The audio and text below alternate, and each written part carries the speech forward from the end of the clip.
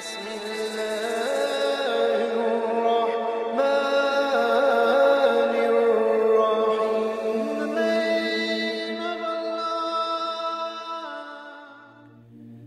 بسم الله والحمد لله والصلاة والسلام على رسول الله. Assalamu alaikum wa rahmatullahi ta'ala wa barakatuh. Riad, Ouarzazi. We're coming here to another episode of ROC Ramadan 2018, day 8. And we're still talking about the previews from the seerah of the Prophet Mohammed alayhi salam. And today we'll talk about, as we talked last week, about his marriage with Khadija radiallahu anha wa ardaha. Today we'll talk about the wahi, the prophecy of the Prophet Muhammad alayhi salam. But before he became a prophet, before he received the revelation, certain things used to happen. You know, like an intro to his to the prophethood of Prophet Muhammad alayhi salam.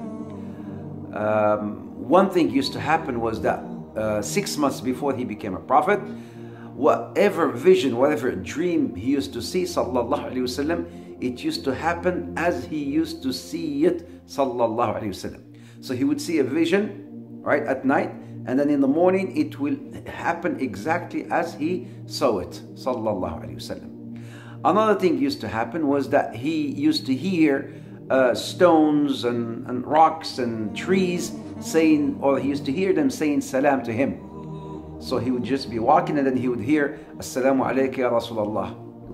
He would turn and then he wouldn't find nobody. You know, so in fact it was the trees and the rocks saying or sending that salam to the Prophet Muhammad alayhi salam. Also another thing was that he used to like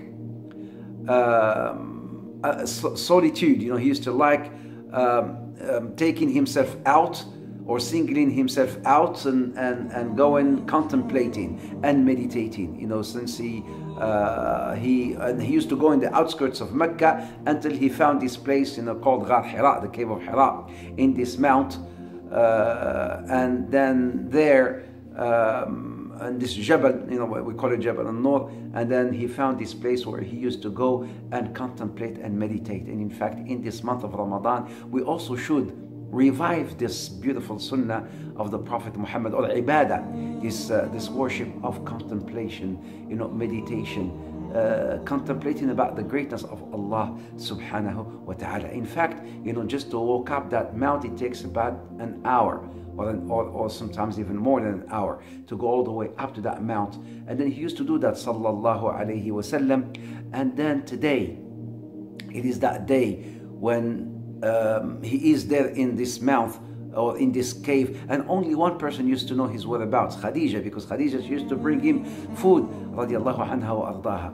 And Fatima, she was still a kid, and then she used to go with her mom, and they used to spend time with the Prophet Muhammad alayhi salam. And then here he is, sallallahu alayhi wasallam, in this cave, and all of a sudden came this person, this man, you know, which he has never seen before, with this amazing, you know, revelation when he told him, read, Iqra. This is where the time where the Quran was revealed. This is the day where the Quran was revealed. This is the day where history will change. The day where Prophet Muhammad would receive the revelation. The Quran was revealed in this month of Ramadan. In fact, precisely in the Laylatul Qadr, in the night of the power, the night of the decree, Al-Quran was revealed. And we are in the month of the Quran. And my brothers and sisters, just so you know, subhanAllah, whenever the Quran is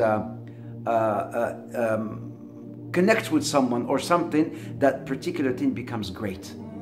Subhanallah. For instance, when the Quran was was revealed through Allah Azza wa Jal, but via Jibreel alayhi salam, and Jibreel became the master of all the angels, and the Quran was revealed upon Prophet Muhammad alayhi salam, and Prophet Muhammad became the seal of all messengers, the most beloved, Khair al-Anbiya, the best of all prophets, sallallahu alayhi wasallam. And this Quran was revealed upon this nation, the nation of Prophet Muhammad. Then this nation became Khair Ummah, the best Ummah. The Quran was revealed in the month of Ramadan, and the month of Ramadan is Sayyid al-Shuhur, the master of all months. And the Quran was revealed in Laylatul Qadr, and Laylatul Qadr is also deemed to be the best day in the whole year, in the month of Ramadan, and the best day in the whole month of Ramadan, and also the best day in the whole year, subhanallah. And this Quran, if it was to reside in your heart, subhanallah, as Allah subhanahu wa ta'ala, as the Prophet Mohammed says, خيركم من علم القرآن من تعلم القرآن وعلمه. The best amongst you are those who learn the Quran and teach it. So if this Quran was to reside in your heart, you will certainly become the best man, subhanallah, the best person, the greatest person. And if you were to live with the Quran for a day, if your day was to be in connection with the Quran, wallahi, that day that you will have will be the best day in your life. Why? Because it's a day in companionship with the Quran and in the month of the Quran. My brothers and sisters, until another episode, inshallah ta'ala, of ROC YOUR Ramadan 2018. First of all, I'd like to tell you, please share this good with others. And if you like the video, of course you should like it, because we're talking about Prophet Muhammad. Like it, and then share, inshallah, with others so they can also benefit. Jazakum Allah khair. Assalamu alaikum wa rahmatullahi ta'ala wa barakatuh.